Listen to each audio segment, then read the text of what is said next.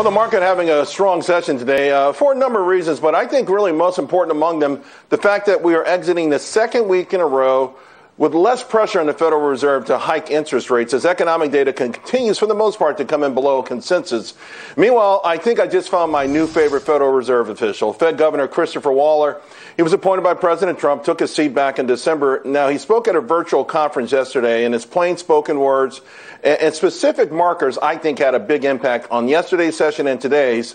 Right now, I think he might be the Fed's version of John Wayne. Remember the John Wayne in Hondo? Think about that one. In fact, Dr. Julia Coronado actually captured it best in a tweet saying, newly minted Governor Waller likes to use colloquialisms. The economy is ready to rip. Hitting the gas, going gangbusters. We heard the thud of forecasters' jaws hitting the floor after the April jobs report. He should be fun to listen to, and I agree. I want to bring the Bahnsen Group managing partner, David Bahnsen. All right, David, Governor Waller said inflation would have to be at 4% month after month. He gave us a number. Of course, the Fed overall working hard to prove they're not going to budge. Are you buying it?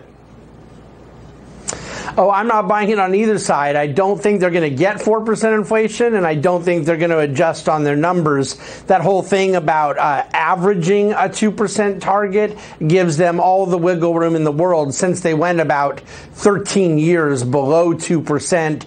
It's totally undefinable, and it just gives the Fed a lot of flexibility. Can they pull it off?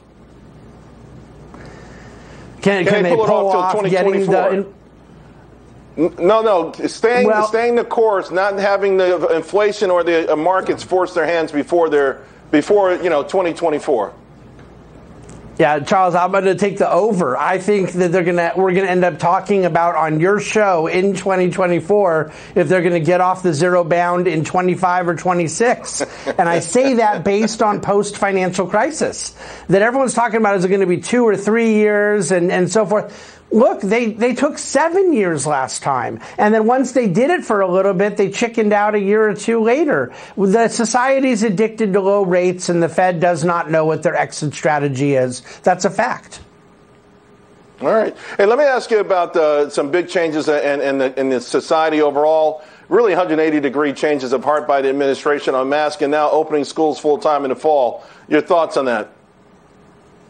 Well, the science must have changed an awful lot in the last 24 hours, or there's some polling data that you and I are not able to see that they all have, because this has been one of the biggest about faces in history, and yet it isn't something that I think we should even almost joke about, because the fact of the matter is them saying that they can open schools in fall is something that everyone knew they could have done months and months and months ago, and I have no intention of forgiving the people that allowed those children to go an entire year without school. It's unforgivable.